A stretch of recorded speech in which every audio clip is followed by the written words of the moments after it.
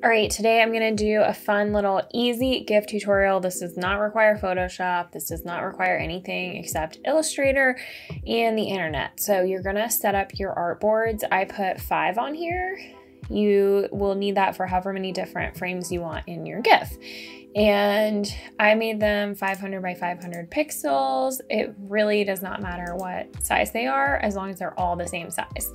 I prefer to work in square, and I went ahead and typed this out because you guys voted and wanted me to do stationary, not stationary, which I think is hilarious. So I went ahead and typed this out, and basically what you're gonna do is type out whatever you want, make it pretty. You can use elements, you can use pictures, and then you're going to copy, so Control C, and then you're gonna paste in place, which is Shift Control V, and you're gonna do that on every artboard so that it's in the exact same place. It doesn't really matter where it is on the artboard. Like, it could be all the way up on top, it could be all the way on the bottom. It doesn't matter at all. You just want it in the same place on each artboard. So I typically go with centered so that if something gets out of place, it's easy to get it back in place. And that's why you want to do the paste in place as opposed to just paste, because it'll paste it in the same place on each artboard. So then you want to change whatever it is that you want to change about this GIF. So here are a bunch that I did, and I'll show you some of the things.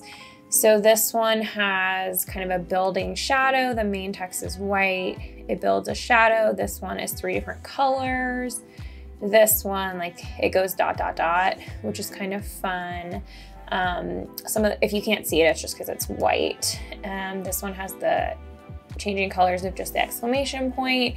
This one has these little, yay, starburst things that change colors. Like, that one's yellow, and then it changed to blue and then pink. This one types out, so I added some more frames. It's watch this with an exclamation point. And there's lots of color changing. This one expands, so it's this one has a tracking of 75, this one has a tracking of 200, and this one has a tracking of 25, so it just kind of goes back and forth. This power and pricing one is kind of cute. The dollars just rotate and kind of make interesting little, just kind of goes back and forth, updating. So whatever we're gonna do here, I kind of want to add in a color change, but I want all of it actually to be a more fun color. So I'm just going to go grab my branding colors, and we'll start out with pink for everything. If it doesn't show up super well on the white background, it's not a big deal. It's gonna show up differently depending on what your stories are. So you wanna do a lot of different colors, different options. I like the light colors better than like a black or something. And then I want this color to change. So we'll have it starting out as yellow, and then I'll go with blue, and then we'll go with red. I did make 5 frames for this, but you don't necessarily have to use all of them. This is a different color of yellow, and I'll use the darker blue as well because we have the frames.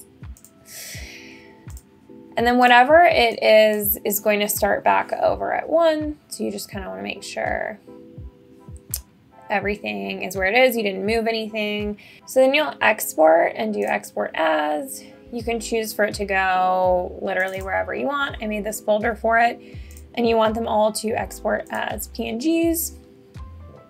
Using the artboard, again, it doesn't really matter what size the artboard, but you do want to use them.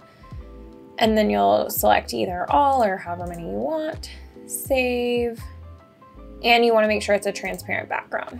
So you'll click OK. Now, this is the fun part. You're going to go to easygif.com, click on GIF Maker or easygif.com/maker, choose your files, and we're just going to choose all 5 of these. One thing that's kind of important is to keep if you're doing a bunch of them, just to keep your artboards in order. So if you were to do, if they were numbered differently and you had 5, 4, then these 2 would be switched. So just pay attention to the order that you want them to be in. You'll click upload and make GIF. It includes like tons of different options. You can do a lot of different things on here. This is a pretty simple one.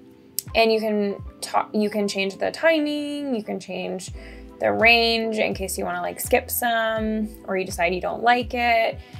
And you're going to make your GIF. And then there we go. One thing that I do is don't stack frames. So that just means that all of these frames are kind of on top of each other at once. Let's see if it makes a change.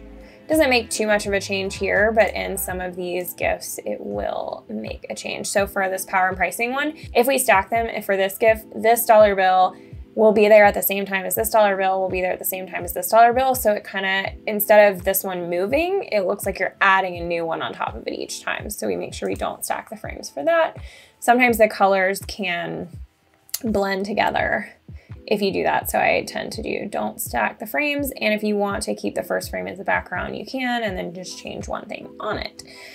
So this is super easy. And then you're just going to click save. You can do a lot of things to it, of course, but you don't necessarily have to. And then however you want to get it over to your phone is no big deal. I just use Google Photos and I just put them in a little GIFs category, and it looks, you know, it's on a black background. Some of them look really crappy quality when they first upload. Okay, there we go. For a while, it was looking really crappy there, which is totally fine. And even if you click on this, it's really kind of grainy on the edges, but that's not going to show up on your phone. So then I'll show you how to bring it into Instagram. So what you're gonna do here is go into your stories. You'll do whatever you want. I'm just gonna do create. You can type something, you can take a picture, you can do whatever you want. But once you have it ready to go, you're going to exit Instagram, go into your photos, click on your GIF, hold it down, click copy, and then go back into Instagram, and on the corner, it's going to pop up add sticker. So you just click that, and then you can resize and place your GIF just as you would with a normal GIF. It is tough to get approved to create GIFs that will be in the GIF search feature. So you do need to use this copy and paste method for GIFs that you create yourself, but the possibilities are pretty limitless and it's super fun. You've seen a lot of the ones that I created, and you can do this in your brand colors or whatever vibes, images, text that you want. Most of mine are just simple text, but there's a lot of different things you can do with this. I hope you enjoyed this tutorial. If you do want to download this stationary, not stationary GIF, there is a link to a download for it in the description of this video. And if you are a stationery designer, I hope you'll join us in Stationery School, my monthly membership platform for invitation designers, teaching you how to grow your business and make more money selling wedding invitations. Thanks, everyone.